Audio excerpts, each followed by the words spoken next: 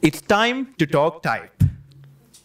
And first of all, I would like to thank our sponsors, Google Fonts, Mooniac, Sense Imagery, Magic Monkey Salon, and Context. Now I know you're not here to listen to me speak, and also we have got to wrap this up by 9. So let me quickly go through the introductions for our 5 panelists. First of all, we have Professor Jerry Leonidas. Jerry teaches typography and typeface design in the Department of Typography and Graphic Communication at the University of Reading, England. He is the president of International Typographic Association, ATypI, and is a co-founder of ISTVZ and Grantian Foundation. He's got decades of experience in the field and is a practicing type designer of Greek and Latin typefaces. And secondly, we have Miss Pooja Saxena. Pooja is a type designer, typographer, and letterer with a focus on Indian scripts. She has studied typeface design at the University of Reading and interned with the fonts team at Apple. She has worked in the typeface projects of GNOME and Google Fonts, among others. She has also taught at several design schools in India, including the National Institute of Design. And thirdly, we have Mr. Lalindra Nanayakkara. Lalindra Nanayakkara, or Nana, as is known by many, has over 25 years of experience in advertising and communication. He has created iconic campaigns for leading Sri Lankan companies, such as Sri Lanka Telecom, Mobitel, Selinco, and for leading international companies, such as Coca-Cola and Nestle. His work has been featured in the prestigious Lazarus Archive and is the recipient of numerous awards. Currently, he is the Executive Creative Director at Leo Burnett, Sri Lanka. And fourthly, we have Mr. Muthu Nedumaran. Muthu has over 3 decades of experience in typography. His type designs are now bundled into operating systems like macOS, Windows, iOS, and Android. His creation, Inaimati, is used as the standard type for Tamil text by the Ministries of Education in Singapore and Malaysia. Besides typography, Muthu has also innovated and built fast and efficient input methods for all the languages he works on in various platforms. He is the founder of Murasu Systems. And last but not the least, we have our moderator for the evening, Mr. Pathum Megadawatta. Pathum is a Sri Lankan typeface designer, font engineer, and a researcher of typography. He specializes in type and typography of South Asian scripts. He has studied at University of Reading and the Academy of Design, Colombo. I had a much bigger introduction, but he cut out the rest of it, so... So please give a round of applause for Pathum. But he has a big chair. Yeah, okay. Yeah, thank you. Okay, how do I... Yes, okay. Hi. Okay, if you look at the titles, it has some like words like typography, text technologies, and fonts as infrastructure.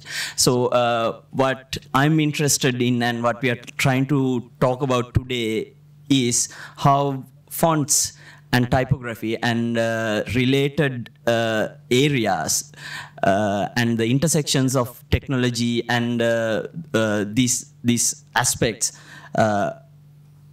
can contribute and how they affect our economy and culture. So I would like to sort of start the discussion with Jerry. And what is the relationship of a script and a writing system and the economy and the culture? How does it sort of relate to? It's a very open-ended question, and then we can go on from that, I think.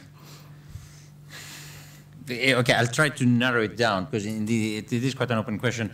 And you can think the script, very simply, is visual mechanics for encoding a language.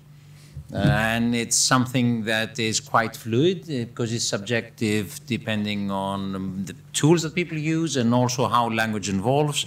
evolves, and also it can include quite a lot of variations regionally, even within fairly short periods. What is, however, interesting is that once you start looking at typographic environments where you have the need to have systematized versions of that script, then the script becomes something much more rich and becomes a typographic script, which means it's a technological issue that involves decisions about what you leave in and what you leave out. It's something that needs to interact with systems, in which case you need to say, what is it possible to do within the technology we have that is close enough to the shapes that people make with their whatever writing tools. And it is also a political issue, because you need to decide which is the reference version of the language that we're going to represent visually. And that is something that applies, again, across cultures. So these comments are entirely culture and script agnostic.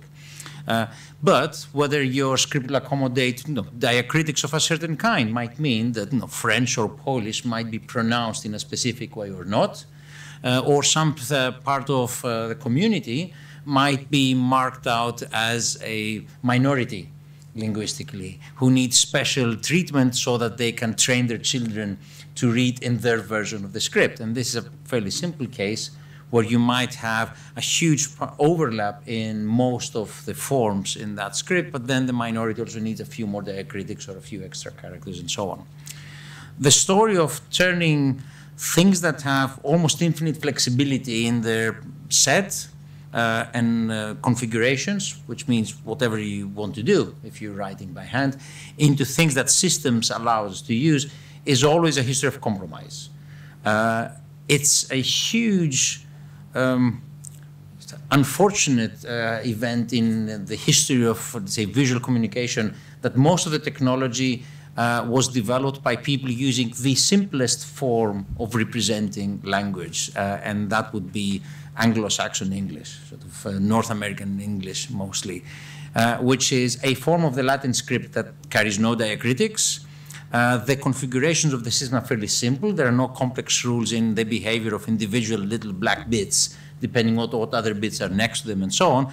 So you have similarly a technology that is fairly simple in how it treats the individual units of the system. Therefore, the modularization that we see was possible to achieve with fairly simple technologies throughout the 500 years of typographic development. And everybody else is in trouble. Because if you want to do anything else other than fairly simple sort of English style typography, you're in trouble because the character sets might not be large enough, or the behavior of the system might not be complex enough to accommodate what you want. You also have quite a lot of systems level approaches. So the simplest thing might be at the systematic level, the modular typography of hand setting doesn't allow things to butt up. You cannot join shapes, which is fine for Latin, and Greek and Cyrillic, not very good for Arabic, where you have a cascading and connecting script. So something that's quite integral to the feature of the technology doesn't allow you to do this. So then you might say, okay, I still want to be able to typeset Arabic. Therefore, which are the compromises that I'm willing to make? Essentially means which are the compromises that I think I can get away with imposing on my audience in order to achieve that kind of thing. So this dialogue always happens. And at the other end of the scale, in fairly current technology, we have the work that Mutu has been doing, which is a very good example of this, where you might say, I've got a thing that's a little computer. If I want these communities to use them, they need to be able to see their script on. What is the minimum viable form of that script that people will at least accept so that their messaging will not be terrible, and maybe they will not be doing sort of weird transcriptions of their language in English, in Latin characters, which a lot of people do, and we cannot. Everybody has done that at some point, but then how do you move beyond that? So this idea of making a script that is possible to represent at a sufficiently good enough level of fidelity to the forms that people expect to see, in its full richness and complexity, and in a way that people can interact with, is absolutely central to then them buying that phone or their computer, or making their bookings online, or reading that book that came out of print on demand, or doing all sorts of services that we expect.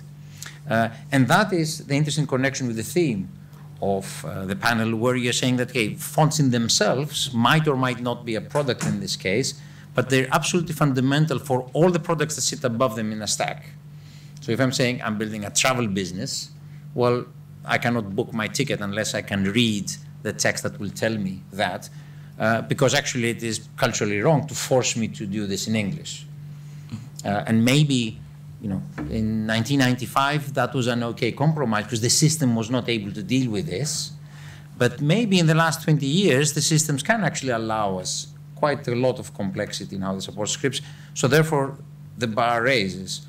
And you need to say, in order to serve that community with respect, I need to be able to represent the script at a certain level that will enable all of these services with the precision that reflects the depth of that culture and those interactions. Yeah, so I would like to sort of turn to Muthu from that perspective. So you have worked on supporting the scripts of the region and quite complex scripts, and worked on a number of platforms as well. So what challenges do you see sort of common to these supporting these languages and making, like, enabling computing in these languages to start with? We can sort of go into the other sort of modes of expression and then the sort of creative expression in the next in the next topics, but I'm interested in sort of discussing this as a functional platform. What are the sort of common things you see in this? Is it on? Yeah. When I first started doing work with a non-Latin script, that was like 1985. I was working on a Tamil script because that's the language we speak back in Malaysia. The aim was, I mean, I had no idea what typography, or have not even heard the word font at that time. But the goal was to enable someone to input, create some documents or text on a computer, because we have already seen the benefit of doing that in English, and we want to translate that to Tamil at that time. So there were multiple challenges. The first was to display the text on the screen, because there was no such thing as through type at the time, and they were like bitmap images. So I'm an engineer. I still am, pretending to be a typeface designer.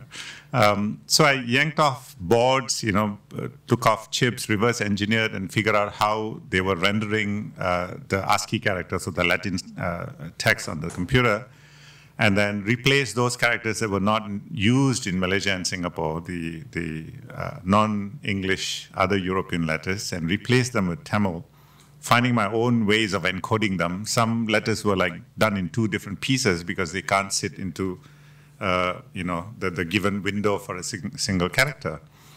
And then wrote assembler routines to allow users to type. All these were trying to accommodate, trying to fit into something that was done for a completely different system, for a completely different language system. Now you fast forward, after that, of course, to design fonts for printing and all that stuff came along. But fast forward 30 odd years, 3 over decades. Now, if I look back, if you ask me, was that the right approach? Definitely not. I would even go and say that a keyboard is probably not the correct input tool or proper input tool for languages in this region, right? The Chinese, they have done, they have adopted the keyboard using a Hanyu Pinyin input method, or they even have strokes. If you write Chinese on a phone, you actually write Chinese. You don't type Chinese. The reason why regional languages are not used in messaging or other communication is because it's so difficult to type, even for people like me. I'm a native Tamil speaker. I speak Tamil equally well, but it's so difficult to express on a keyboard, which was designed for some other language. So that's the goal. That's how we started. And then when I started studying about typography and font design, again, we were trying to fit into something that was designed for a system completely alien to us. We had something like an X height. We had a baseline. We had an accenter. And we have characters that go beyond that and go below especially in Indian languages when you have stacked consonants that go, downwards. But I mean, we don't have a choice. I mean, we didn't invent those systems, so we have to probably accommodate. But now that technology has enabled a lot of things that were not possible before, I'm quite excited to go and explore those areas, both in terms of design of typefaces, as well as the input method. So I'm still keeping both my interests, engineering and design.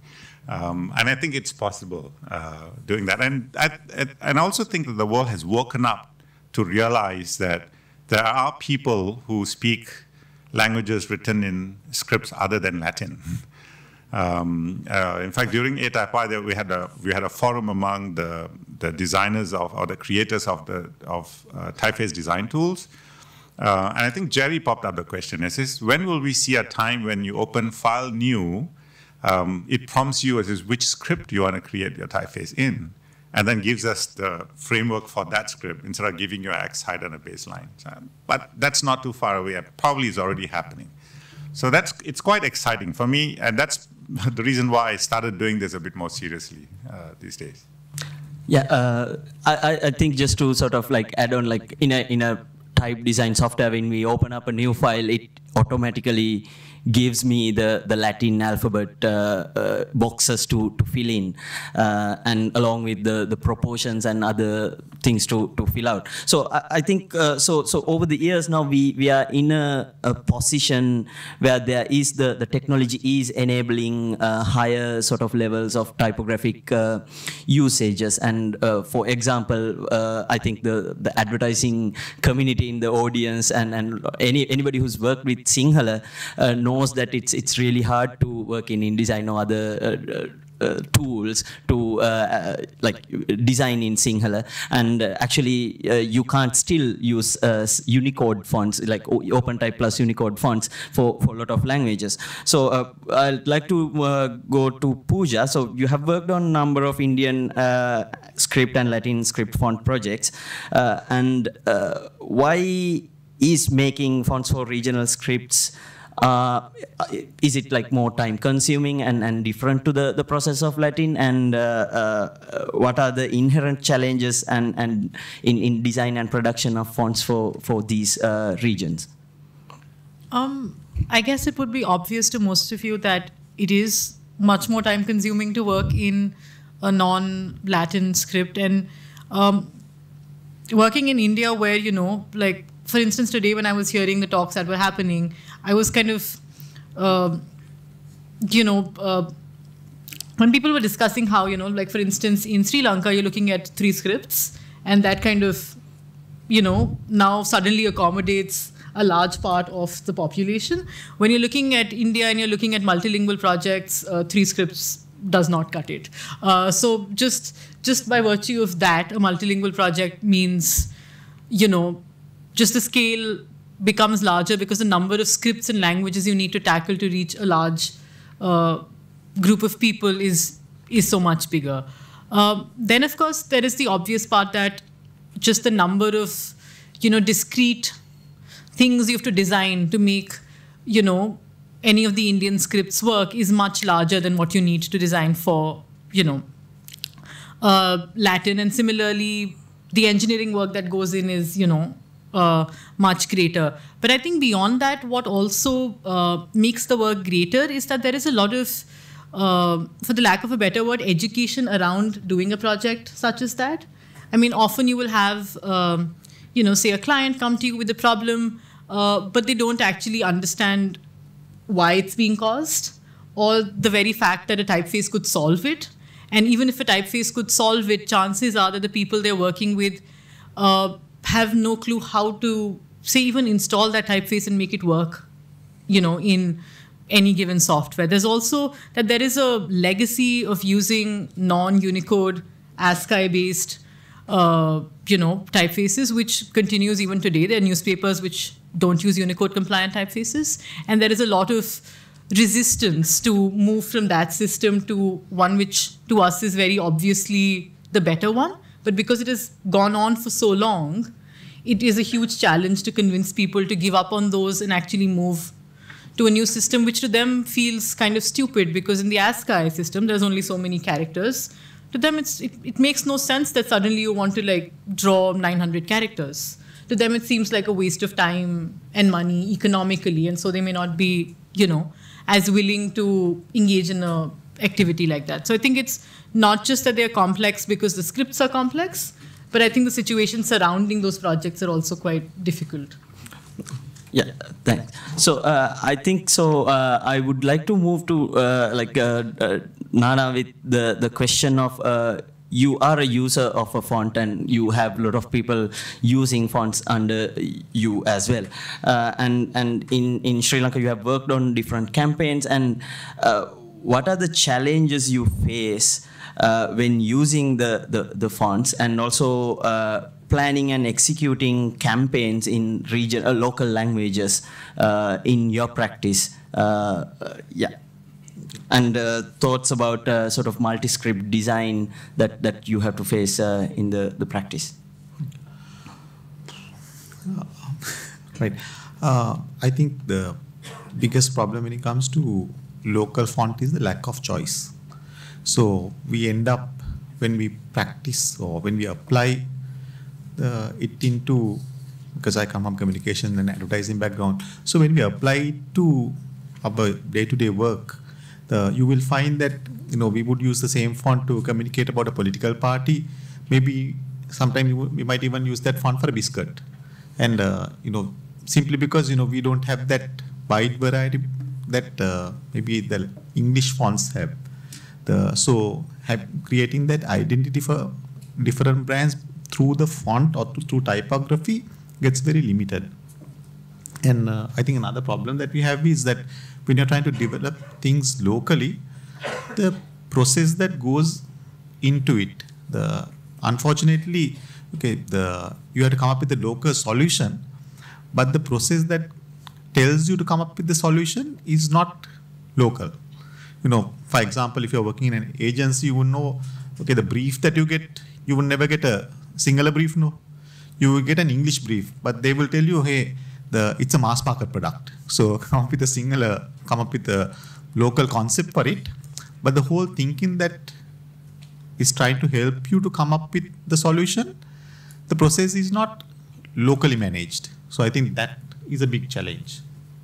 And obviously the third challenge I would say is cost or the budgets, so how much can you actually allocate for typography or for expressing through type, because the budgets are, it's not as big as sometimes that you get in other countries or in other markets. You might have some clients that have much bigger budgets, but in reality, the only font that we have developed for a client in Sri Lanka is for Sri Lankan Airlines, right? And that was 8 years ago, 10 years ago. But here you tell a client, hey, we want to develop a font. We ourselves have tried it. We try to develop fonts for banks. Either the time that they would want it, hey, can we do it in 2 weeks or 3 weeks? Or if you go into a cost proposal, it'll go into, they would not see the importance of, why you need to have this tool.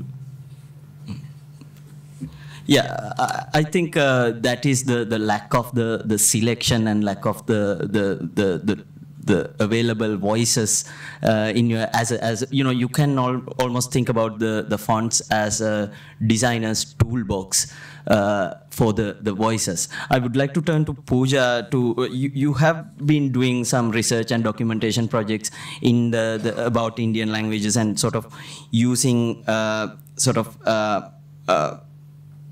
the inspirations, and you wrote on your bio that you draw on their Indic scripts, rich body of styles and shapes to create lettering with a distinctive identity. Can you talk a bit about this identity and how the lack of fonts maybe affect how we express identity? I think one of the things, for instance, in Indian scripts in the last few years, there has definitely been a growth in terms of the number of typefaces that are available, not in all scripts, but say a Devanagari, which is a major script, has a lot more typefaces. But unfortunately, what you see, and I'm party to this having happened, as are most people who design type in Devanagari, is that a lot of designs that have been made are merely extensions of what even Latin type designers often will call boring designs. You know, they are sans serif, they're sort of kind of humanist, maybe some are geometric or some kind of unholy marriage of the two. And they are, you know, they're what brands look like, right? And I don't know if they do seem like the kind of fonts which you could use to both sell a political party or a biscuit, because, you know, that is what they look like. And I think that is a bit of a sad situation to be in. So, you know, for instance, you see a lot of, you know, Latin script-based designers also, for instance, grieve the fact that so many new typefaces look like that. But if you think of it in the context of Indian scripts, it's even worse, because that is then the majority of the typefaces you have. Right? So which is really unfortunate. So it is in that kind of context that I say that it's possible for, one, designs to not start as, you know, something that is matched to a Latin typeface, but perhaps possible that something starts from another script, even if it then includes Latin, right? So then you're coming to things from a different perspective. Also, potentially the resources, the visual resources you might be referring to become quite different, rather than looking at things Latin only. So yeah, mostly that it's possible to sort of start, whether it's lettering or typefaces, from the perspective of another script rather than from Latin. And I think that itself would help have more distinctive designs and therefore bring like a sense of identity through those designs. Yeah, I think a lot of the designers in the region, and also even in Sri Lanka, currently we are seeing sort of looking back and looking around for more inspiration and sort of drawing inspiration from those things. But I would like to sort of come back to the idea of the standards and technology to cover things a bit. I would like to turn to Jerry. So we spoke about this variety and the issues that we see. So one of the main aspects of establishing the technology and the tools and other resources for typography or scripts is developing universal standards for the writing systems. So when we are talking about universal standards, it means by definition we have to sort of smooth out certain things, right? How does the process of this developing standards would affect the identity and like a nature of the script and the culture? Yes, I mentioned already the problem of the character set, of what goes in there. So somebody needs to decide how many characters do you need at the minimum to say, I support this language. And I say at a minimum because most companies will work on a basis of it works 98% of the time for 98% of the users for 98% of the documents, because there are quite a lot of fairly detailed or extreme document types that might need specialist use. But if you say, what's the range of document most people see during the daily life, that might be a good starting point. And then once you try to see the complexity of the communities, or if you start searching into time, that might change. But let's say you've got a pretty good idea of what the character set is. Let's say also you've got a really good access to manuscript evidence that tells you what are the configurations of the arrangement of the shapes without them being, let's say, intervened or polluted by the compromise of intermediate technology. So if I want to find out how do I support properly Tamil or Sinhala, I shouldn't be looking, say, at handset Tamil or Sinhala, because that was already compromised so that it would fit there. I might need to go and say, I need to look at manuscript sources just to get an idea of what are the configurations of shapes. Is there variation between shapes or not? And then I would probably need to look at different formalities of documents and across different periods, and that you can do it. It's a research project, you can do it. So you might think, okay, tick, support the script. I'm going to leave aside the hyphenation and the spelling documents. If the language hyphenates, you need to have proper hyphenation dictionaries in the system. If it doesn't hyphenate, you need to have routines that tell you how to arrange things in columns. Do you need to spell check the thing? We mentioned Arabic earlier. Arabic is not a thing that you can spell check. It's a script. You might have languages that use the script, and each of them needs a knob on your document that says, oh, I'm using this kind of Arabic for I'm typing this kind of Arabic because if I'm typing the Arabic spoken in Egypt or in Syria or in Libya, they might be used different spellings. So that's another thing of, oh, I support the script or not. Let's leave that aside. But then, so you've got all of that stuff. You've got this amazing system that will sort of arrange the shapes in time. But what does support mean? Because at one end of the scale, you might say, support means I can enable someone to hit a keyboard or make a scratch on the screen or whatever, and something that looked like a good enough representation of the script will appear on screen. At the worst end of the scale might be a typewriter, and we think, okay, that's a really poor technology tool. We're going to accept a lot of compromises there. At the other end of the scale might be a phone that should do a pretty good job. But that's just me speaking in a very monotone voice, and all the texts sound exactly the same by the political parties or they're advertising for detergent. And that's the typographic equivalent of having one font. So this sort of, my knob has gone from 0 to 1. I can support a script in the way that it will not die out, and I can ensure that the stuff that people say or want to encode will survive.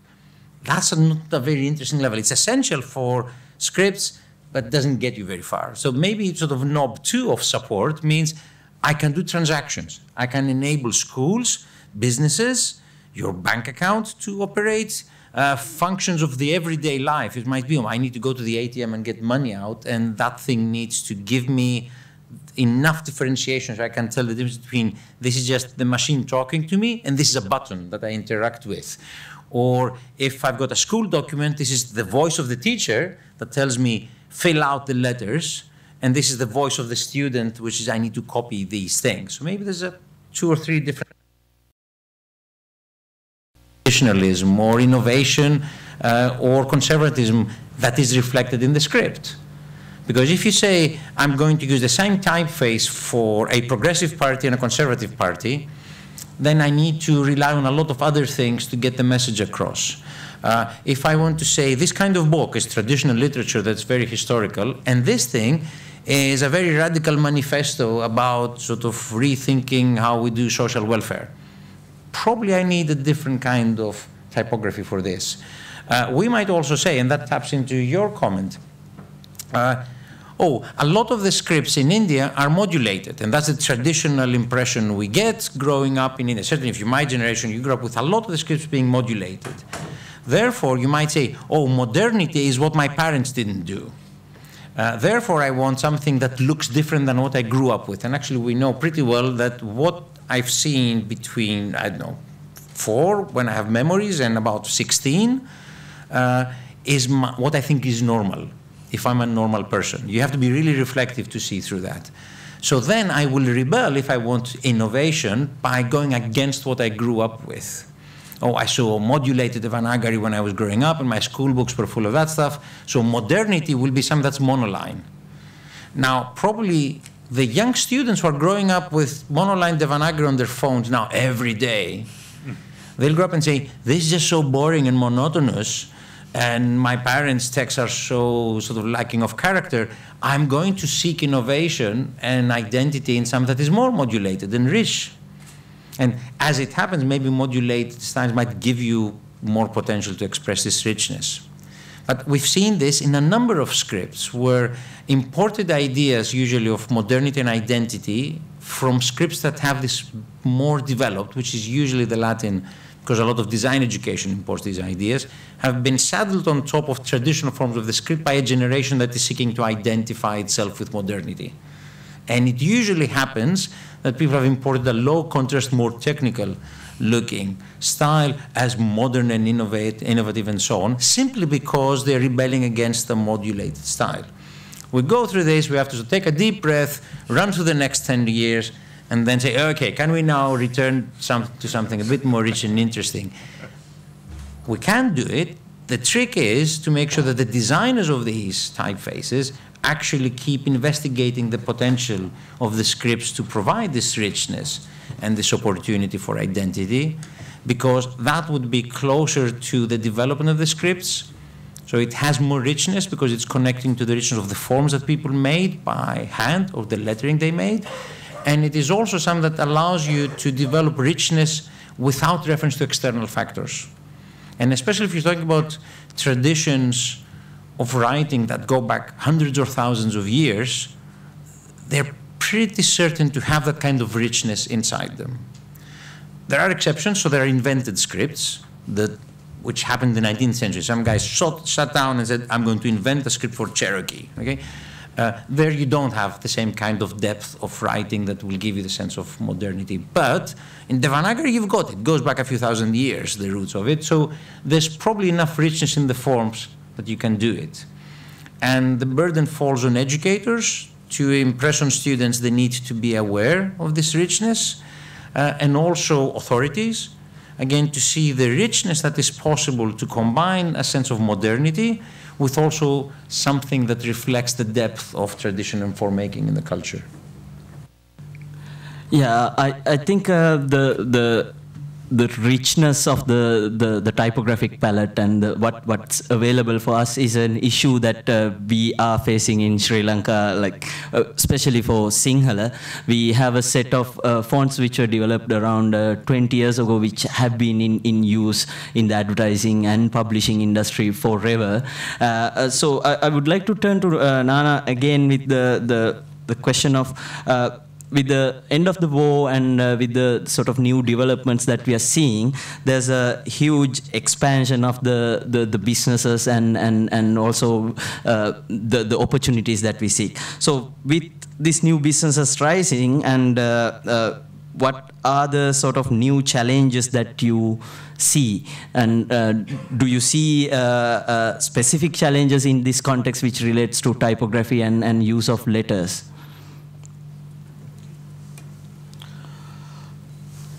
Yeah, on that one, I think I would disagree on you on one thing. That I think the boom didn't happen as much as we wanted it to. We expected like this massive change to happen, the society to change, the thinking to change, but it has taken some time for it to come. And right now, if you take a look at the market, because I won't say it's a downturn, but like the economy is not moving as fast as we would like it to. So because that there are behavioral changes that happen in consumers. So one of the biggest challenges is consumers then start seeing how can they get the best for their buck, or their behavior of how can they manage with the limited resources they have. So you would find things like the people will spend less time in supermarketing than they would there's more people now going to Polar to see what can they, either they can get fresh or they can get it cheaper. And that same thing will happen not just in consumer commodities, but like in other commodities as well. So in that way, the onus falls on us then. How can we talk smarter? How can we develop voices or develop looks and feels that will create an identity for the different brands that we have? So then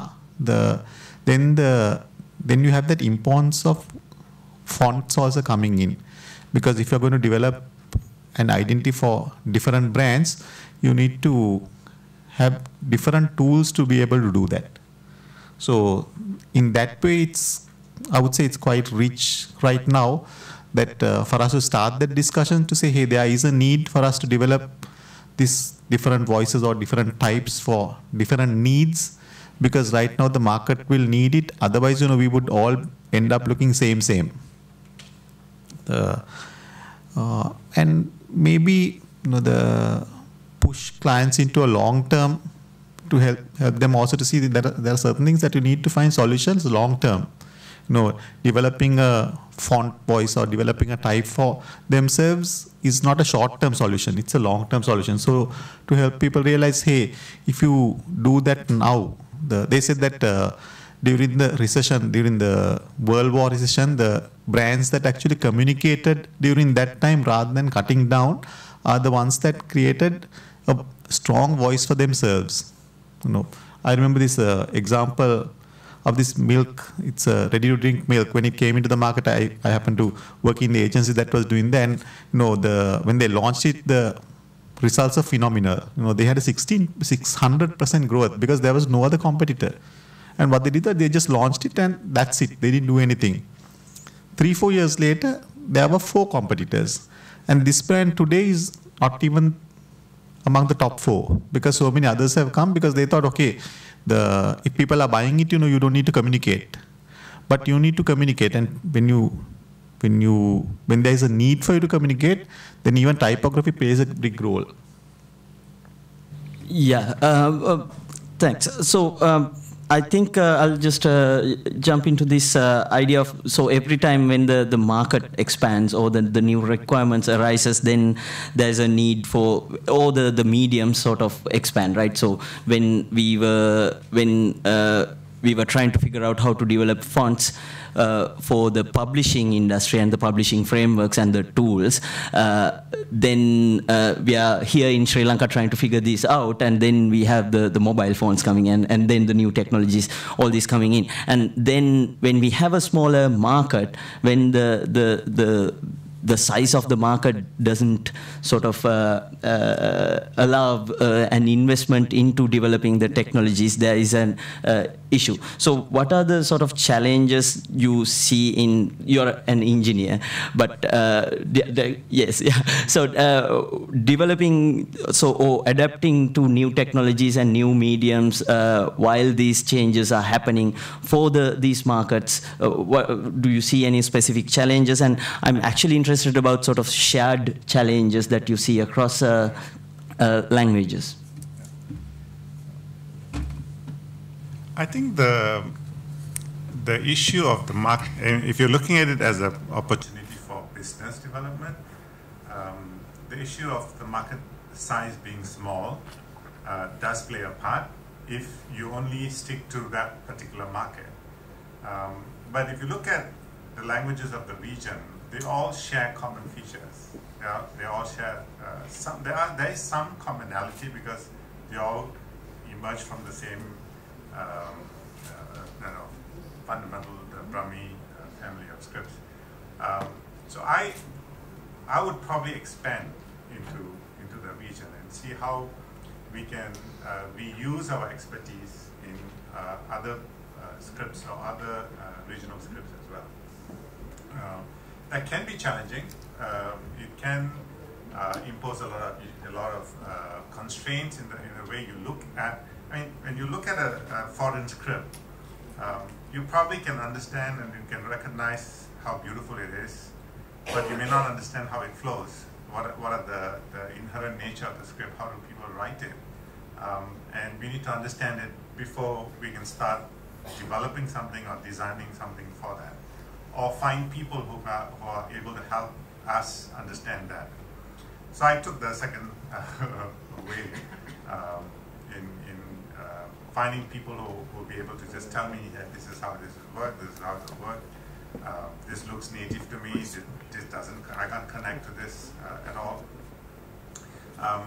I've also seen the reverse happening when people design typefaces for the South Indian scripts or even Sinhala scripts that it doesn't come from a calligraphic background, and they start introducing calligraphic texture to the South Indian. Well, it doesn't look natural to me. It looks nice, it looks beautiful, but it doesn't connect. So these are ways we can cross-germinate ideas to develop new typefaces and introduce them to the market and see people accept that. That's one way I try doing. So I would like to just come back to the word infrastructure. What is infrastructure? What does it mean? And how does it relate to the things that we have been talking about? So by sort of looking at the definitions of infrastructure, just to get an idea, so it's shared resources with high cost but covers basic functionality of a system. So how does this idea of considering typography and the fonts as infrastructure to the function of the design process of a designer sort of help to understand the common problems and maybe invest in more developments together to do things. So this is one of the ideas that we have been exploring. What can we do as type people or people interested in typography in general to push this idea forward and sort of share more things? I would like to turn to Jerry. I think we covered already the idea that fonts are obviously the plumbing of communication. You have it. If you don't have the fonts, your documents don't work, your economy doesn't work. Yeah, you can watch Netflix videos all day. That's not an economy. That's just what you do after you're tired all day, building up the economy. But anything that regards interactions, regards the documents, fonts are absolutely essential in this. And because the range of our interaction are complex, fonts, again, cannot be of one only appearance, one only style, one only behavior. They do need to have a richness that corresponds to the richness of our kind of interactions. Again, in terms of formality and in terms of associations we make with them. And that is something that shouldn't need too much explaining, because if you just look at the kinds of documents that someone who is active in the economy comes across every day, either actively or passively, they do represent a completely huge range of tones of voice and degrees of attention and interaction. So I think it's quite appropriate that fonts also respond to this. For any society that wants to be operating as a mature economy on that level, instead of I enable rich interactions between the members of the society so they can be productive, the fonts are an essential part of this interaction. What is also interesting that it taps into benefits on top of just the functionality of the document. So yes, a font that makes my banking application look okay and functional will enable me to make my transactions. It also builds trust to the institution. I leave aside whether we want to have trust to the banks, but it then means that I actually have an institutional relationship that's reinforced with through the typography map, because it looks sufficiently close to all the other emissions of communication by the bank. If my banking app looked very different than my desktop version of the app, or the browser, or the stuff I get in the post, I'd be thinking, that's not very coordinated. Is this a different team? Or do they keep different records from my bank account than that team, and so on? So you want to see how these things connect. If the state talks to me with a different typographic voice when it sends me my tax bill and when it sends me my utility bills, or it sends me a notification that the road works down outside my house, is it different authorities or is it coordinated? That actually has taken place in a lot of countries in Europe now, where public authorities at different levels, all the way from the government to regional authorities, develop their own branding typefaces. And you might think, hold on, you're spending tax money on brands? But the answer is, because we spend tax money on the road cleaning and the garbage collection and the schools, I want you to know every time you see the garbage truck that it's your money that pays for it. And what does it is the fact that the typography is controlled in a way that says, oh, this is the state garbage truck, and not some private company that we're paying probably a premium for to do this for us. So again, you see the public voices using typography through typeface choices to control the messaging that they give to the community. And that's essential, because if you want to put a message on the side of a garbage truck and also the hospital and also the pavement, you can't really do it in very many ways other than just falling back on a typeface that has consistent typographic arrangement. So it becomes a very important political tool to build consistency in a community and the perceptions and the relationships with authorities. And you might say, what sort of infrastructure is this? Well, that's political infrastructure, because it helps the relationships between different layers in society to operate smoothly. So if you're trying to think, how do I build a well-functioning community? the first thing you want to do is to ensure that the communication relations between them in their full richness can be supported well, in a way that reinforces the sense of identity in the community in a healthy way. It allows it to interact with other communities, internationally primarily, with a sense of confidence in itself, and also to grow its local economy internally with others. And I think that is quite at the heart of this. Yeah, I would like to sort of look at how this sort of identity and this discussion could sort of feed into people working on the fonts and developing fonts, and how we can try and address you know, as designers in the audience, a lot of you work with the fonts, and you know, it could be multi-script projects, or it could be a single script, single language project in Sri Lanka or any other place. But there could be this sort of synergy and the discussion. There should be a discussion between the people making the fonts and people using the fonts, I think. So as I would like to turn to Pooja regarding this, like, how do you think this sort of discussion with the type makers and the type users is evolving in the region in India? What have you seen as a designer, and also maybe like after Muthu can also add a bit to that? I think one of the things that is definitely happening a lot in India currently is for a lot of apps to now support multiple Indian languages, which say wasn't the case even 5 or 6 years ago.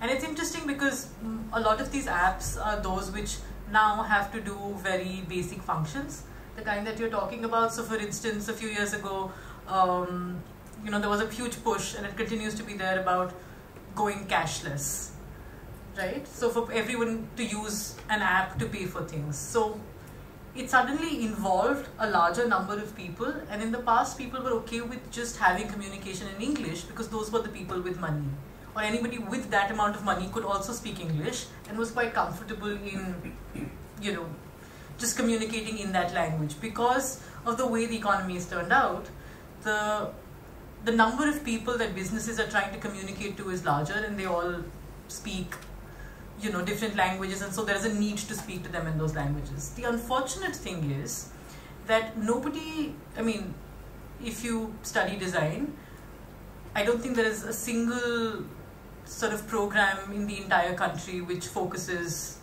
on anything except Latin. So if you're a designer who studied in India, you don't even know how to get InDesign to make a Devanagari font work. You just don't know how to do it. So in that sense, even though a large number of people today are expected to work in a multi-script sort of situation, most of them just do not have, they just don't have the basic knowledge to be able to do that. Even when they can do that, you see really, I mean, kind of strange things. Like for instance, a lot of news outlets, online ones, now will have 1 or 2 more languages supported apart from Latin, and they're going to basically use the same CSS for, let's say, the Devanagari. So in the Latin, which they've done rather well, they would have kerned, sorry, not kerned, they would have tracked the headlines tighter, because, you know, it's a little loose. And you do that to Devanagari, and it'll mean that you're going to have some pretty unsightly clashes.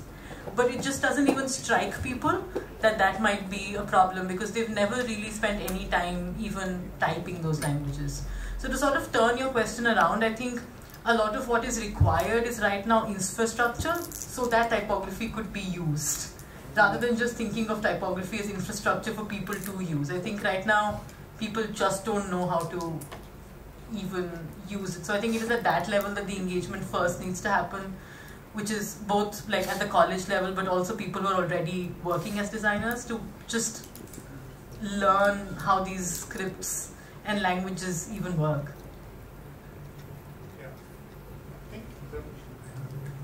Now, in terms of requirements, and I agree with Pooja that the introduction of the smartphone and the apps have actually increased the demand for a different variety of typefaces, even for apps that are released in this region, in these languages. Now, the earlier problem we had was to just make the script work. To get it to work flawlessly was already a challenge. So design was not even the question. Does it work? I mean, can it read? Can people read? Especially Sinhala. I mean, there are some apps that are still having problems. Well, I don't even want to go to the Indo-Chinese languages because the Khmer is such a complex combination of letters that softwares are struggling to do that. But anyway, that was a challenge. That was an early challenge. So to make it look nice was a secondary requirement. To make it work was a primary requirement. But today, especially with the boom of mobile gaming in this part of the world, people are just tired with standard UI fonts that are designed for buttons and labels. They don't work on say a game that is supposed to be like fun and adventure and going into the jungle. I mean, you can't just put like a Times Roman looking font in there. So that's actually increasing. I mean, that's a kind of request we get from the industry. Is to say we need a font that kind of matches this, that looks like a jungle, that looks like this, that looks like this. I think that's a good sign that people are actually beginning to see that users in this region are looking for that kind of variety or that kind of genre, and that probably can be a seed for future design development or varieties of type-based development in regional languages. Thanks. So we'll take some questions later on, so you can start preparing if you have any questions for the panel. I would like to turn to Nana to ask this question about the expansion of the type and the usage.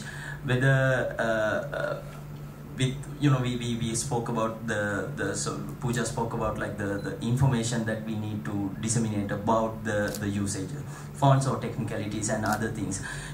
Is this something that you have seen, the lack of knowledge in Sri Lanka? Is it something that you face on day-to-day basis in the industry regarding these things, the language use and No, I won't say it's a lack of knowledge. It's a good thing that we have additional mediums now that we have to play on, because if you take like 5-6 years ago, maybe it was very much print driven, but now the mediums that we have to work on, it's like multiple. So from gaming platforms to screens to audio visual, so that the demands have also increased. So I think that's a good thing, and that is kind of pushing you to look for solutions and look for ways that how can we make type work in that. Maybe there is a lack of knowledge when it comes to typographers and actually designers, because most of the people, I would say, in communication, advertising and communication, we don't come with a typography background, or we are not skilled in that. We kind of learn as you go along, most of them, I would say. So whereas I think the younger generation now has seen the need for it, and actually guys like you coming in and talking about type and specifically working on type as I've seen young people who now don't want to be art directors, they want to be designers or they want to be graphic designers, and ironically there are some people who want to be typographers, which was not a case some time back. So but there is a gap between knowledge that we have, some designers, and what can be done. But I think the newer generation and the people who are getting trained more and getting exposed more are kind of closing that gap. Yeah, I think another thing is we are developing vocabulary and also ways to talk about certain things, which is an issue. When we talk about matching a Sinhala and a Latin typefaces or in a design, how to work with those things. I think we don't have the necessary vocabulary to explain these things, which some of in the development that we'll see in the future is, I think, sort of developing vocabulary and the frameworks to talk and discuss about these things. The new issues that are coming up, right now, what are the issues that we have right now? I mean, Bill Putt is an issue, stray dog is an issue, and the type that you need to talk about those issues could be quite different.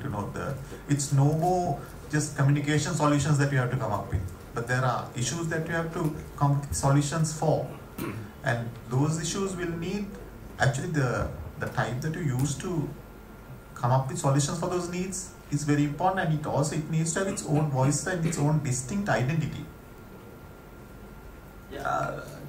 Yes, exactly. I think I would like to turn to the audience if you have any questions or ideas to add at this discussion. Yes, feel free to. You have the microphone which you can turn on and yeah.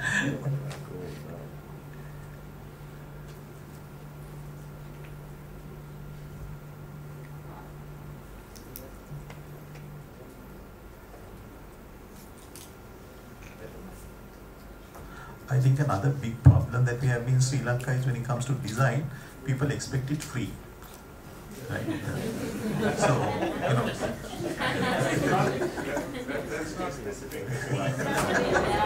but that's a problem. I mean, we would not go to a doctor and say, hey, can you do a checkup for me as a portfolio job, right? Or to an architect, it's an opportunity. Hey, can you do this project because it's an opportunity job? But when it comes to designing or when it comes to typography, we would say the society is being told, or the designers are being told, hey, that what you're bringing to the table is not economically viable, and I think that conversation needs to change, because for typography also to be given that importance, it needs to become economically viable. That more and more people will be getting to it simply because you actually can make a living out of it, or that there would be a benefit to you. But like after years of putting into design, after investing in machinery, and learning so much, but if you're not going to be paid for it, then you would look for other ways for you to get that income. So it would mean, you would rather than being a typographer, you would be an art director. So, which actually is sad, but I think that conversation is good that we are having that, and that needs to continue for the society to change, to say, hey, if it's design, I saw this nice one on FB once. If the people think that it's quite easy, but it's not, right? What it said was, if you think it's so easy, why don't you do it yourself, right? And we need to tell people, hey, that's the same thing. The reason why you bring a designer in is because you want design, and if a design is coming in, that design is not coming with just gut feeling. That design is coming with a background. It will be coming with training. He's coming with so many years, so many hours that he has put into honing that craft. They're coming with with educational qualifications, or with training that has gone into that person. They're coming in with machinery that they have invested in how to develop themselves to be where they are right now. So for that, there is a cost. Yeah, I think sometimes, like in my personal experience, talking about type and typography, sometimes sort of shift this is not going to like change the clients who want like things for free, but sort of making a case for design in some cases, sort of investing in design. So when it comes to fonts and typography and typefaces, where I've found sometimes it's easier to make it when you go take this route of functionality, you have to communicate, and also talking about the identity, expressing the identity through type also as a function, rather than a sort of decorative element. I think that's something that we see changing in maybe in Sri Lanka and the region, sort of like shifting design from sort of producing pretty things to actually looking at like functional aspect. Yeah. Yeah. There's a saying that when it's well designed, nobody's going to notice it because it looks perfect. But when there is lack of design, people are going to say something is wrong with it. So that's the role of the designer. So, and it's happening more and more that people are being exposed, and I mean, people travel, people are using products that are designed well. So people want actually design in their lives. I think one of the things you mentioned is also relevant in what's the language you use for the client. And you mentioned earlier the case of Sri Lankan. So the person who authorizes the spend of a few $100,000 to buy a custom font for an airline is not a designer. It's way above a designer. It's someone who really doesn't care about design, but knows they need to have a distinctive identity because their airline needs to look different than the others. And that person will probably understand the economic argument. If you spend that much money now, then for the next however many years you own this intellectual property, and if you decide that you want to print Sri Lankan on the napkins, you can do it. If you want to change the uniforms of your personnel, you can do it and you don't have to pay extra. If down the line you decide to have an app that says, oh, Sri Lankan, I can check online, then you can bundle your font in there and it's yours. You own it. So actually the investment has a much longer life than if you license something that when you decide, oh, I want an app, you have to extend the license. It might be quite more expensive. So that kind of language is possible to have, but you need to speak the language that the client understands. It might be of intellectual property, of rights, of extensibility of contracts, of length of contracts, and so on, of any asset that they have. And you're talking about type, because it's infrastructure, the same way that he's talking about his fuel supply contracts. And for them, it's just one more asset in a long list of assets, even though we think, oh, it's special. Well, it's not. It's something that they need to get their business done. And they might treat it the same way as they treat a contract for pilot supply or whatever. And a lot of the designers often think that they need to talk about design, as you say, as a set of designed objects rather than something that has a certain value in enabling other functions of the company or the client to operate. And I think that is often a problem in design education, where we might not train graduates, certainly at bachelor's level, to have these kind of conversations. They go through because they have to defend their projects, they talk about their projects, their presentations. We don't necessarily put them enough in front of clients who might be lawyers or managers or accountants and say, talk now about your project in that person's language. I think that's something that you find out as a fresh graduate, like going out, how to make a case. You're so used to sort of like defending the projects rather than like trying to make the case. Do we have it? Yeah, I think we're just talking about how we need to articulate the value of fonts and typefaces to the client. I think that's, we're bringing very intangible value to a brand or whatever. But I think if we're talking about brand image, it's about differentiation, but we're talking something deeper than that, which is user experience or brand experience. Because it's about, how you experience a product or service, and it's not just an image that you're projecting. I think increasingly, with apps and digital services and platforms, we are actually, using typefaces as part of a larger scheme of things in terms of user experience. And I think that's the value. And, if the typefaces plays a big role in improving user experience, more clients get on board of the services, then there's some tangible things that we can tell the clients. Look, this is really bringing in value because, you've increased your client base, etc. So, yeah. It's a little bit, the question is about something that we were discussing in the morning about, typography and type design being such a low risk practice, that I'm wondering how one can start a dialogue about understanding the importance of typographic sensitivity to an audience. We spoke a little bit about, clients or people who are maybe making the investment, but what about the people who are consuming this type?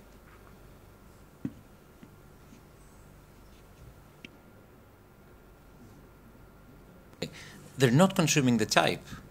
They're consuming the product or the service. So if you take what Keith said, we talked about earlier, where does the value get created from the moment where I first come into contact with a service or brand or whatever, up to the point where I finish my transaction, which might be I've done my banking thing or I bought my trip or whatever.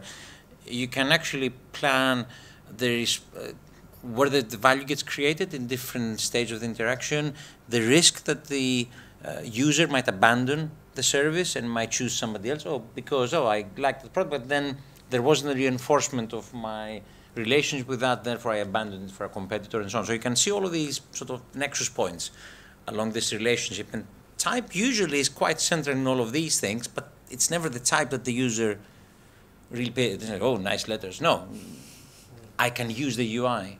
I can actually book my ticket. I can get my service. So this idea of value that's generated, of risk that is controlled, that is, I think, what the users respond to.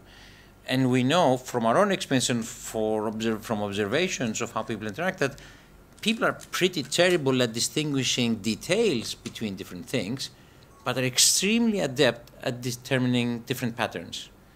So they'll be able to tell just by driving the street, that this ATM belongs to this bank and this ATM belongs to that bank, simply because the pattern of the type or the colors or the combination of them reminds them of that kind of interaction. And if you ask them, why can you tell that this is a Barclays? I don't know, it's a Barclays thing.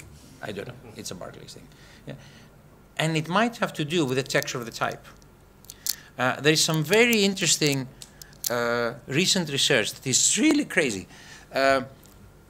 With some archaeologists that uncovered, and I hope I reproduced this correctly, because this is really not my field, that were looking at the very first markings that proto-humans made in caves, long before they scratched pictures of people hunting animals.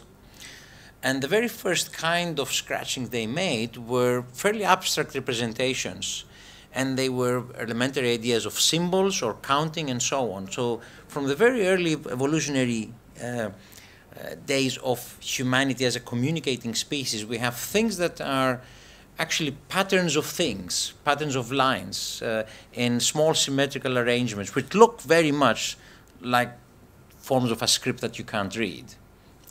And the arguments that they were making, because they're trying to connect this to the acquisition of writing systems and so on, was that these fundamental configurations of shapes have conditioned our brain to respond very well to recognizing these differences in patterns. So therefore, we are evolutionarily conditioned to respond well to things that look like configurations, symbolic configurations of letter forms, much more so than configuration of petals in a flower. And from that, you can see that maybe we are quite well evolved to recognize these small differences between patterns of shapes. Somebody in the morning was talking about textures and the feeling of paragraphs. And that's fine. It means I don't need to really tell in what way these things are different. I just need to be able to tell that they are different enough. And that then allows me to make emotional associations with that stuff. Cue then the value that allows me to say, this is the trustworthy bank, and the letters on this ATM is something I do not recognize. Maybe all the stories I've heard about ATMs that will steal my card are about this one. I'm not going there. Right? And that's exactly how it works. Coming back to, I think, Nana's point, which you stated, people want a return for their buck. Ultimately, how would you calculate the return on investment if a client was to invest in say, a corporate font for themselves? I mean, how would you calculate the return that you would generate?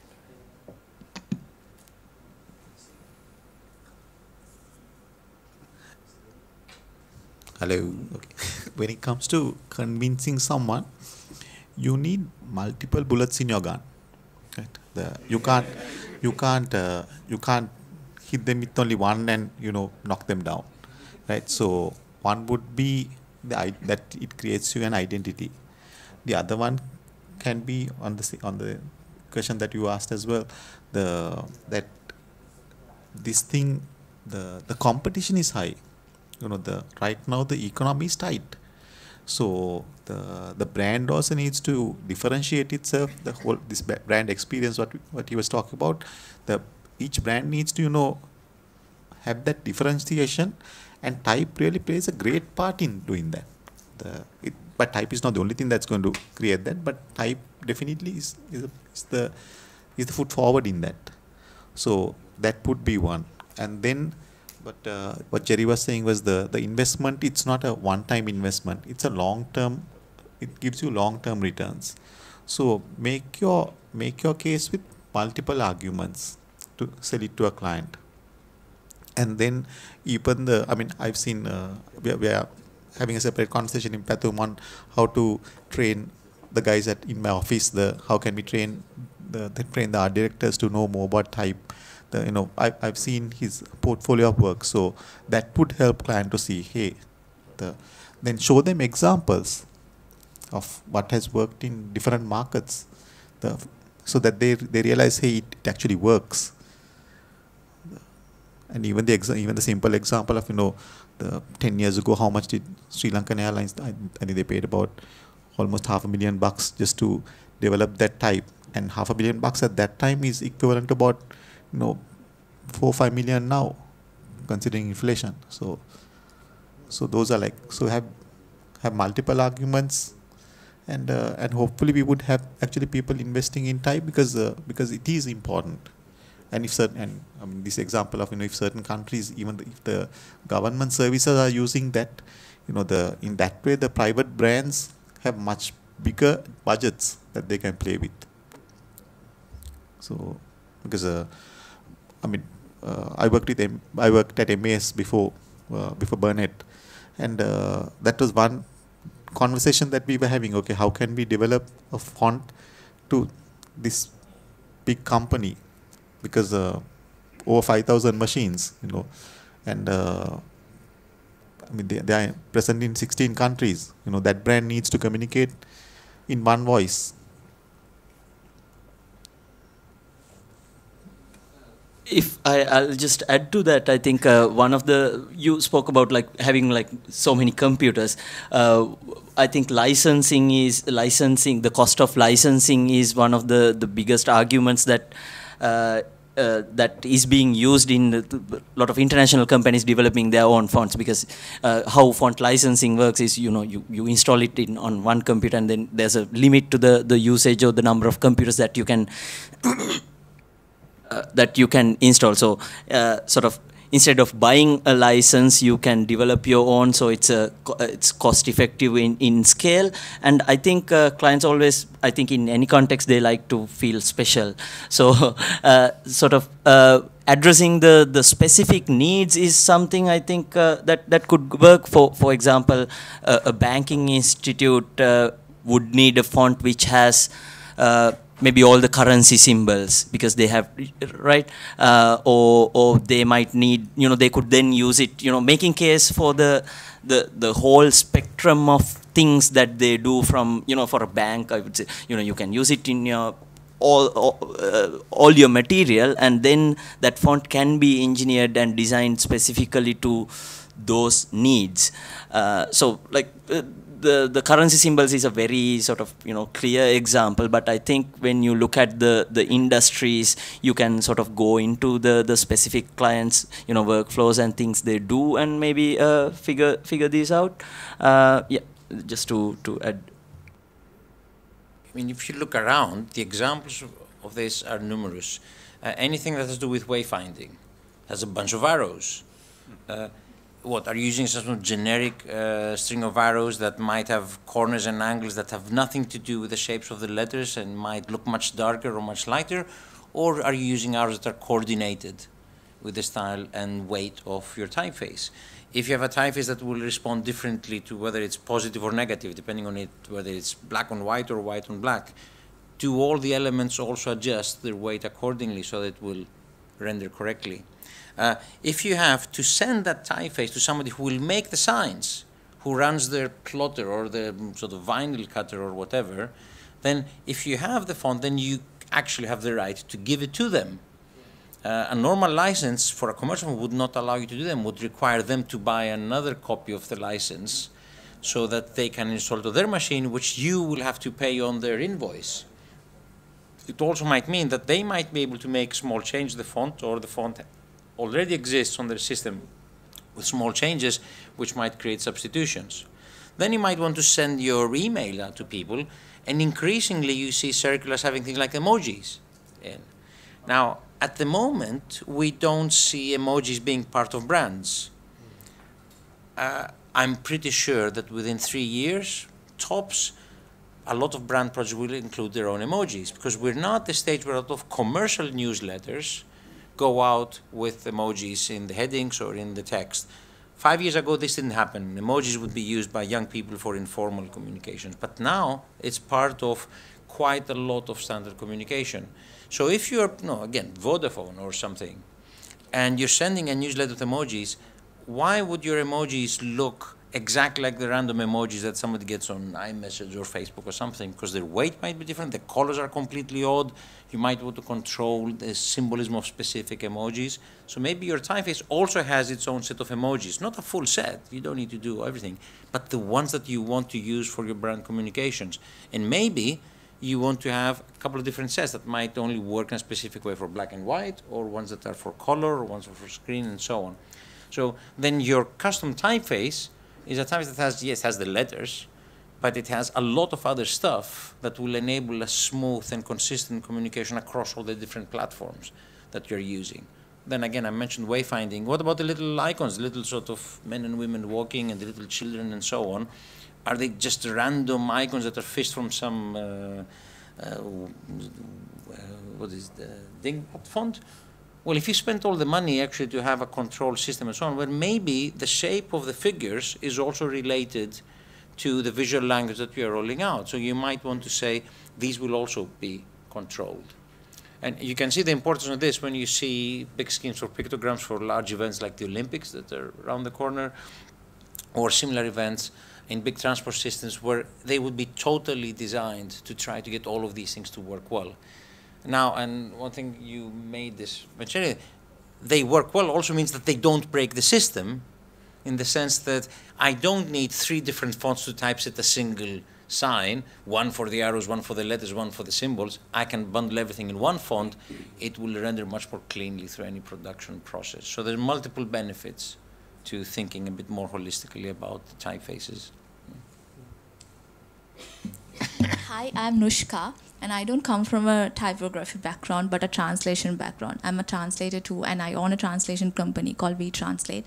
So we do also it's very must be really basic, but we also come across a lot of font issues, when we are in Unicode is. So the clients always prefer, when it's come to print, when they're gonna print the document or something, they prefer it in FM fonts. If it's in Sinhala, it's Abaya or something, or if it's Tamil, it's Bamini.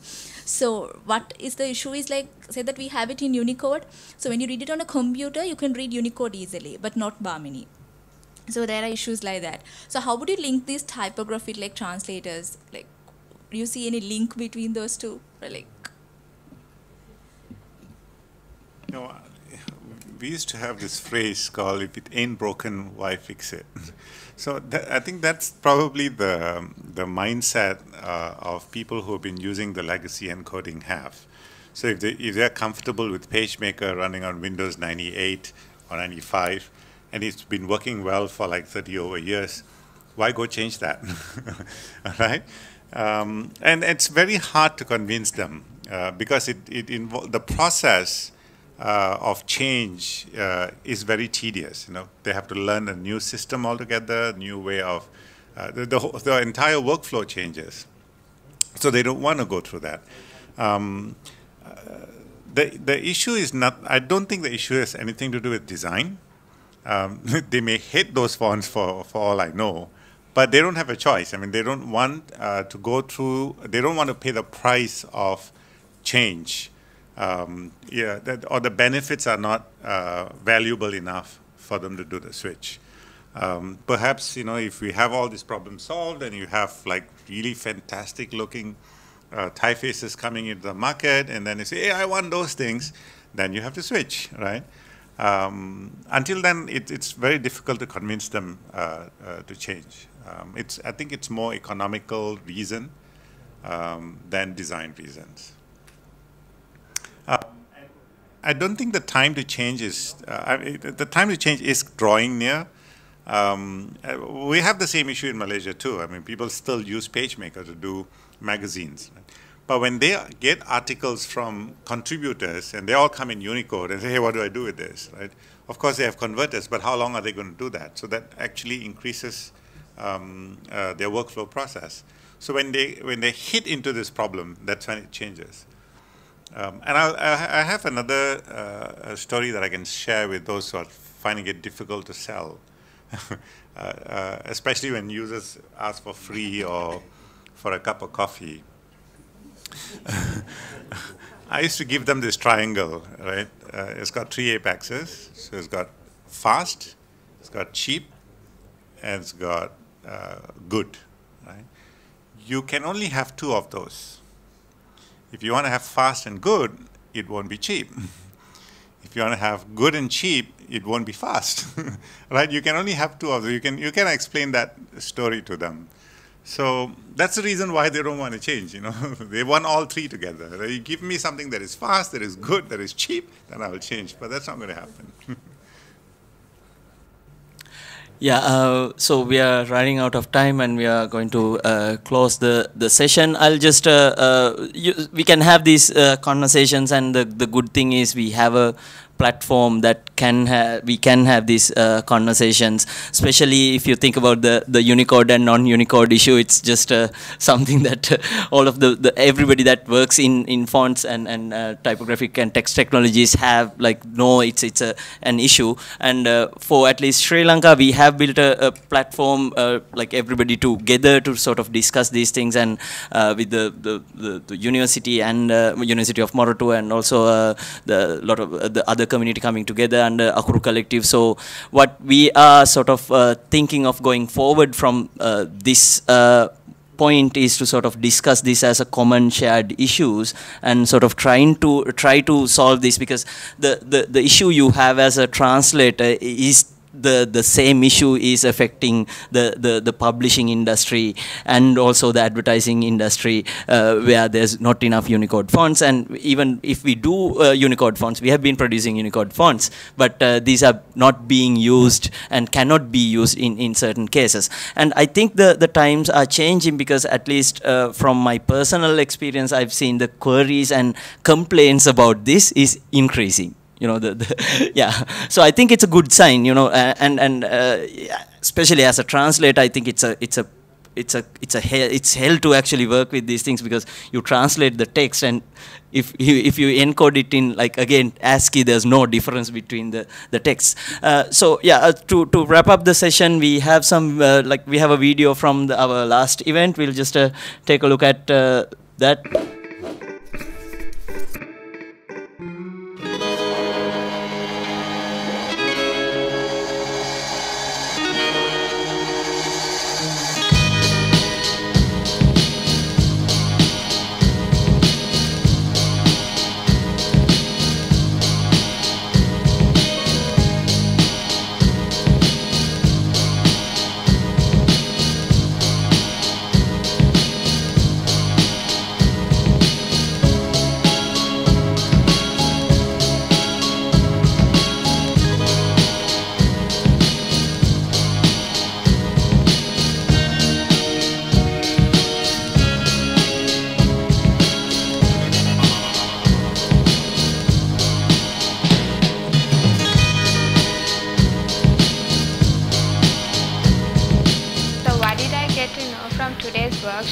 Was how we can make simple tools out of like the pencils and pens we have at home.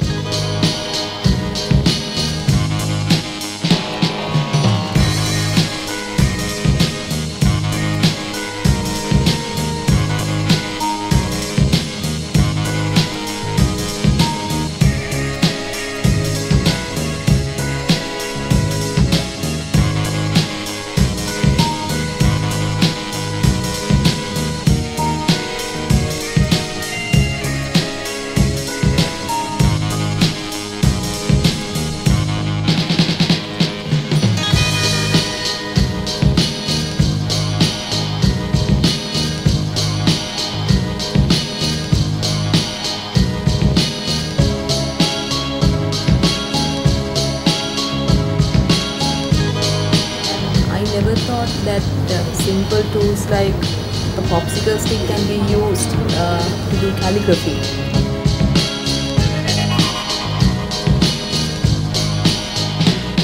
The tradition of Ola leaf writing has played an integral part in our written tradition of Sri Lanka, and it's clearly a dying art, and I thought that it would be wonderful just to go deep into this and see what this is all about.